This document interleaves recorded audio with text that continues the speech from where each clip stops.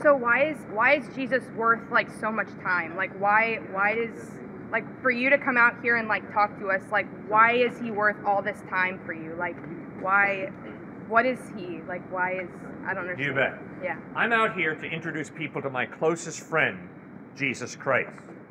And I am convinced that if you reject Christ, you are rejecting the being who loves you more than anybody else.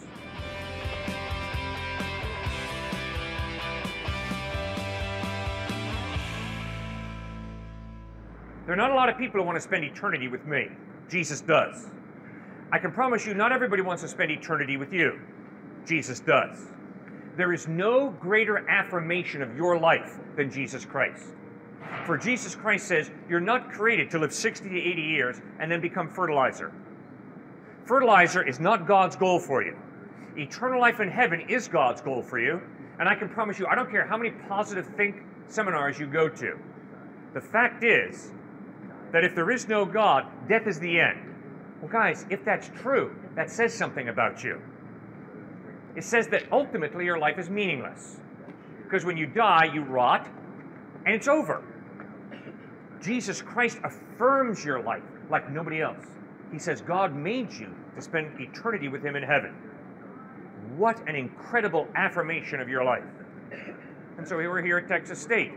And too many people are depending on money, sex, booze, a career, athletics, music, art to be their foundation for their lives. Watch out. Every one of those alternatives will fail you. Jesus Christ will not. That is why I'm out here, to communicate Christ is the truth, and the evidence of the way he lived, taught, died, and rose from the dead points to him being the truth. Does that make any sense? Thank you, ma'am, for raising that explanation.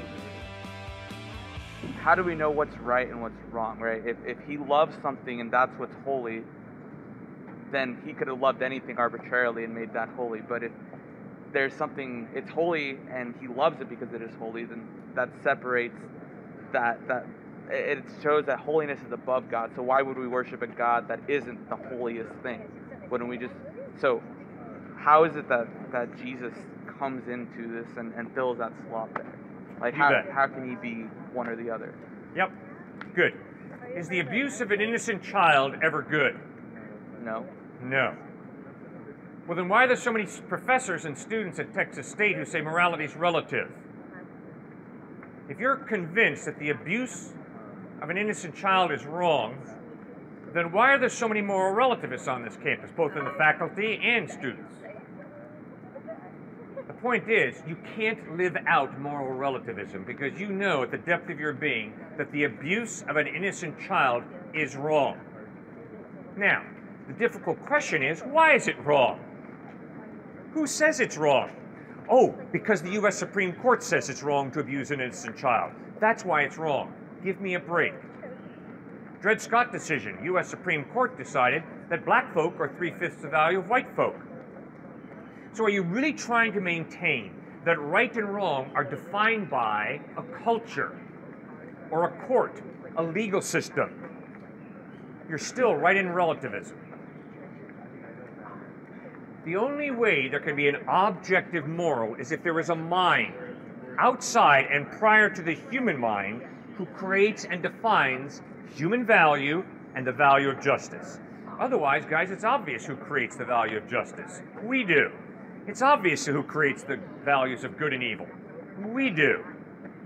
Which means it's all relative, depending upon which mind you're talking to.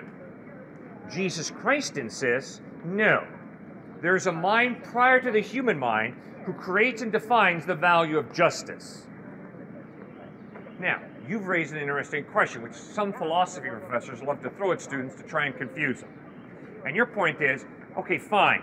So is something good and evil just because God says it is? Or is there a value of good and evil that precedes God, that God is then judged by? And the answer to that is very simple. God is an eternal being, without beginning, without end. God's character, which is eternal, defines right and wrong. So no, there is no standard outside of God that defines right and wrong. And no, right and wrong did not begin 1 billion years ago, or 5 billion years ago, or 100 billion years ago.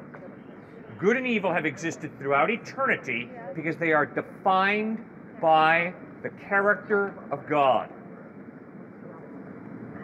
But we don't live in an eternity. We live in a limited time frame. So how can it be possible for there not to be some kind of moral freedom, in a sense, within a limited time span? You know?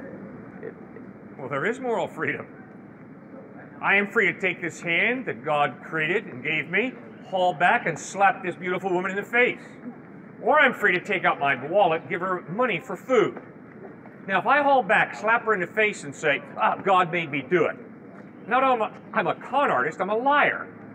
God gave me a hand. He gave me a free will. But he created this hand for a purpose, to respect this woman, not to smack her. So, in that scenario, is it not moral to kill your own son? It is, right? Because God told you to do it. No, God did not tell the Romans and the Jews to crucify Christ on a cross. No, that's not what I'm talking about. I'm talking about, I think it was Jacob, Abraham, and Isaac, yeah. Yes. He commanded him to kill his own son. Therefore, that is the moral thing to do, yes? No. So why is that not, if God is the source of what's right and wrong, why is that not the moral thing to do? Good. When God called, very good question, you're thinking well, I like you. When God called Abraham to sacrifice his son, right in Genesis chapter 22, verse 1, we read, God tested Abraham. Right. And at the end of the chapter, we read, God stopped Abraham from sacrificing his son. Perfect. So is there some kind of sin committed if he felt like it was wrong to do it? Because God had commanded it. Whether or not it's a test, it was a commandment from God that he was given. So by internally rebelling against that, is that not some sort of sin? No, the sin is, I will value my son Isaac above God. Right. And that's a sin that I'm tempted to commit as a father. I've got 3 sons, and I love the living daylights out of them. In fact, one of them will be out here starting Wednesday with me. But if I elevate them to worshiping them, that is sinful. I'm to worship God, not my sons. But I have to care for my sons. Right. Right. So there's some commandments that are more important than others, right? Well, it depends what you mean by that. Well, you're putting God up here, like respecting God is this great thing that you must do. Caring for your sons is somewhere down here, because if God commands you to kill your son, you gotta take the upper commandment, right? Well, wait a second. God never intended for Abraham to kill Isaac. It was simply a test. And the text makes that real clear. Yeah, it does. But right? I mean, if he had just killed him on the spot, he would have been following God's imperative. No, God did not allow that to happen, and that was not God's intent. I think regardless, there's a dangerous thing where you interpret the text as God created a commandment that was only supposed to last until God stopped it, right? That's what he did. He created this imperative to be followed until he was to say stop it. So if God can manipulate what is right and what is wrong for any kind of period of time, how can you say that good and evil is eternal and it's always set and it's always the same? All right. God says that I am not to murder this man. Right. But if I walk into a McDonald's and this guy has a machine gun in his hands and he's spraying bullets into children's bodies in McDonald's, if I hit him high and you hit him low and we break his neck in the process, that is not murder. That is killing motivated by a drive to protect the innocent from being slaughtered. But we're breaking the commandment, thou shalt not kill. Good. Which means we got to look at that commandment again. The commandment is not you shall not kill. The commandment is you shall not murder. And there is a difference between me killing to prevent the slaughter of innocent people versus me murdering him because I don't like his beard and his hat. So what you're the saying wrong there way. is a distinction made depending on which translation you look at. I know specifically King James says thou shalt not kill. Yeah. So thou shalt not murder is what you're saying. Which translation is that? Well, it's real simple. In the King James Version, in Exodus 20, when it says you shall not kill, just go to the next chapter. Exodus 21. And God is calling the Jews to kill people for their evil. Like, why didn't he just, like, stop the bad things from happening? Like, if he's such a good God, like, if Jesus, like, lived such a good life, like, why can't he just take all the bad stuff away, and then we would be able to, like, love it, you know? Like, I don't know. Excellent question. You're thinking well. I do not know, because Jesus never revealed the answer specifically to your question in its entirety. But as a follower of Christ, I have to think. I have no option. As someone who has to deal with parents who've lost a child, as someone who has to sit regularly beside the bed of dying people. And the first point is this: God created you and me to love each other. If love is not free, it is not love. Guys, it's that simple. If you've been dating a young man for the past year, he has said to you regularly, I love you. If tonight your father calls you up and says, honey, I've been paying him $1,000 a week to love you, how would you feel? I wouldn't feel like he loved me. Exactly. Funny, isn't it, how that works? If love is not free, it ain't love. So, obviously, when God created us for the purpose of loving Him and loving each other, He limited His power by giving us a free will. Which means, I don't have to love you. I can manipulate you, I can deceive you, I can jerk you around. Or I can freely choose to love you. So what are we saying? We're saying God took a limited risk when He created us with a free will. And what's the risk? The risk is we will not love each other. We'll hate each other. We'll be apathetic to each other. We'll manipulate each other. We'll use each other. And that, friend, is the history of the human race. Beginning with Adam and Eve, flipping God off, saying, God, life's going to be more fun separate from you than together with you. And God says, fine, I respect your free will. But Christ promised there's coming a day of judgment when God will judge us for the way we exercised our free will. Why is there a heaven? Why is there a hell? Because God is good, which means God takes evil seriously and God takes good seriously. I mean, think about it. If there is no heaven or hell, where's Adolf Hitler? And where's Mother Teresa? Where is Adolf Hitler? And where is Mother Teresa? The same place. The fertilizer pit. Which means it doesn't matter what you do with your life. If you want to be Adolf Hitler II, go right ahead. If you want to be Mother Teresa II, go right ahead. Because it all ends in the same place. The fertilizer pit. How kind it was of Jesus Christ to point out, no, God gave you a free will, and you will use that free will to determine whether you live your life together with God or separate from God. And if you choose to live your life separate from God, you will be judged for that, and you'll spend eternity separate from Him. But if you choose to live your life together with Him, loving Him and loving others, then you'll spend eternity with Him. So then how do I know if I'm living like a good life? Like for me, it's just like, I'm just like spreading like positivity, like doing my thing, like just being a good person. Like how do I know I'm like living a good life for Him? 2 ways. 3 ways, actually. First of all, you know you're living a good life when you're following your conscience and when you don't sear your conscience. Do you know how the Nazis trained their soldiers to gas Jews? One of the ways was they would give Nazi soldiers who worked in Dachau and Auschwitz and Buchenwald little puppies. And the Nazi soldier would bond with the puppy, and then the officer would tell him, break the puppy's neck with your own hands. And so these Nazi soldiers would break the puppies' necks with their own hands. And their officers were very shrewd. They know that if you repeatedly do wrong, you can harden your heart. You can sear your conscience. So if you break enough puppies' necks who you've bonded with, it's not too big a step to start breaking people's necks and gas them into Dachau and Auschwitz and Buchenwald. You and I can do that. I can do evil so many times that I begin to think evil's good. Or I can want to do evil so badly that I will say to you, Jesus never rose from the dead. And if you ask me why I believe that Jesus never rose from the dead, I will not be able to tell you. Well, because I've historically studied the evidence, and I have found that the historical evidence is Jesus never rose from the dead. No, that's not the issue. The issue is I want to do sexually what I want to do. And I know very well that if Jesus Christ rose from the dead, He's the truth, which means I'm going to have to change my sexual behavior. And I don't want to do that. I'm not interested, thank you. So I'm going to hide behind some intellectual smokescreen that says Jesus never rose from the dead. Not because I've studied the issue and found the evidence lacking, instead because I want sexual freedom, which means I want to do whatever I want to do sexually. My choice. My choice to do whatever I want to do. And that's tragic. That is so narrow-minded and bigoted, it's scary. Have I answered your question, or did I miss it? Yeah, I thought you were going to say something about the Ten Commandments, but I didn't know what those were.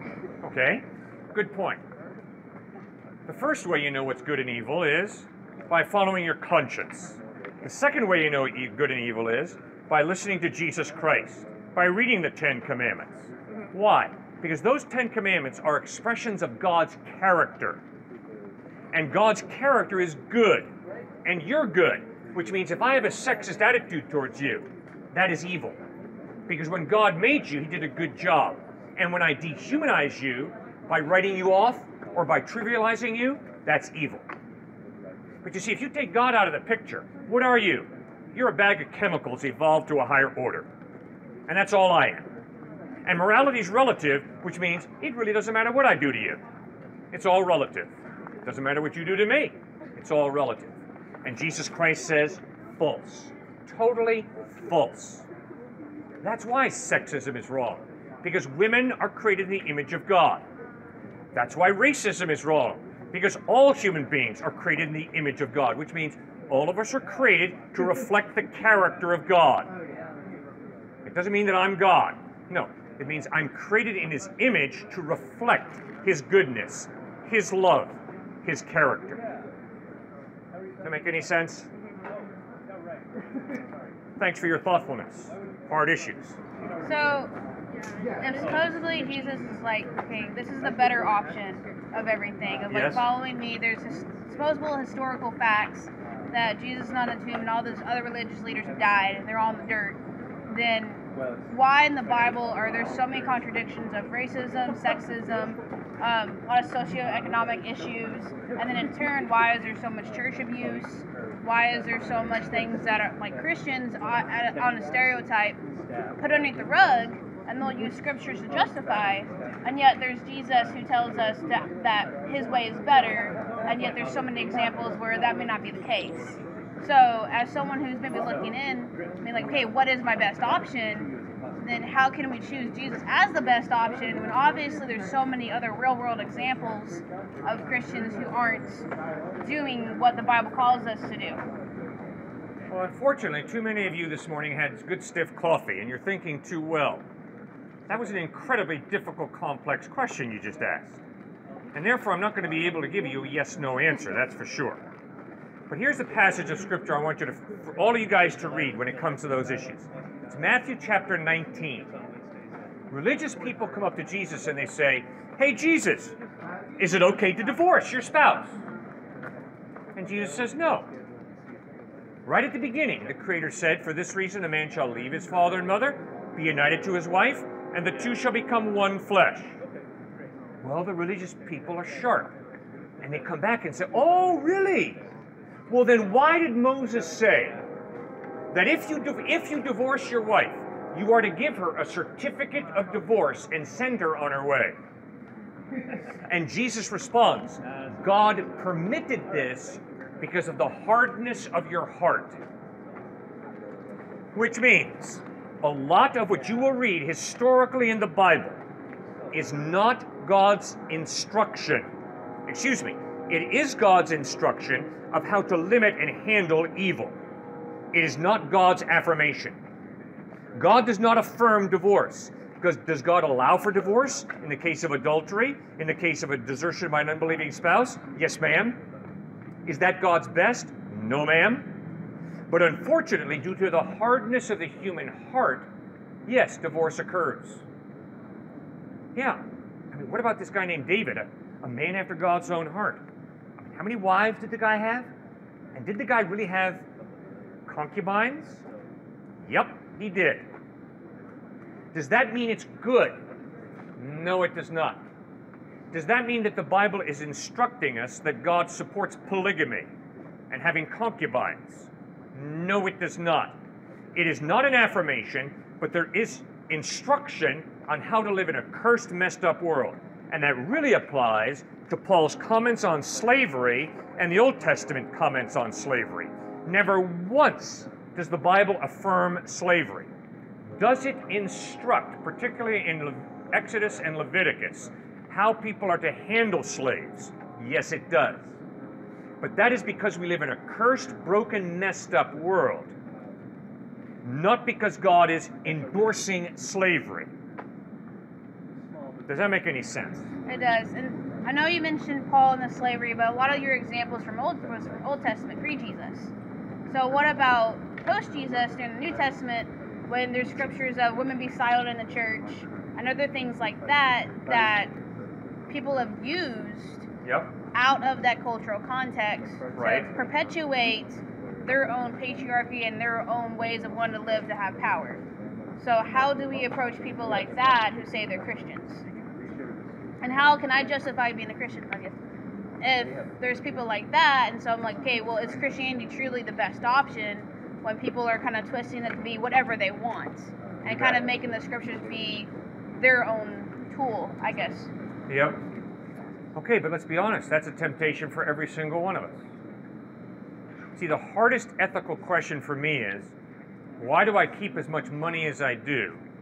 And why don't I give more of my money away to feed starving people? And that's a hard ethical question. And I could be blowing it big time. All right? We have the solution to starving babies. It's called give them money to buy food to feed them. Okay? So, there are incredibly difficult ethical questions. And I can promise you, if I don't acknowledge that I'm blind at times and prejudiced, I'm a fool. It's true for every one of us. But now, we've got to grow in seeking to be sincere, in seeking to be authentic people, seeking to be honest with God and honest with each other. Now, what about the women being silent in church? You got to read the text very carefully. Because in another portion of Scripture, Paul writes, when women pray and prophesy, which is obviously speaking, they're to have their heads covered. Now, Paul is not contradicting himself. I would argue he is addressing different situations. Point one, when the gospel of Jesus Christ was preached in Corinth, women began to realize, wow, we're free. We have equal value as men do. And they abused that freedom, and worship broke down in the church as chaos erupted. In 1 Timothy chapter 2, when Paul addresses the young pastor, Timothy, who is ministering in Ephesus, where there is goddess worship in Ephesus. Diana of the Ephesians is being worshipped.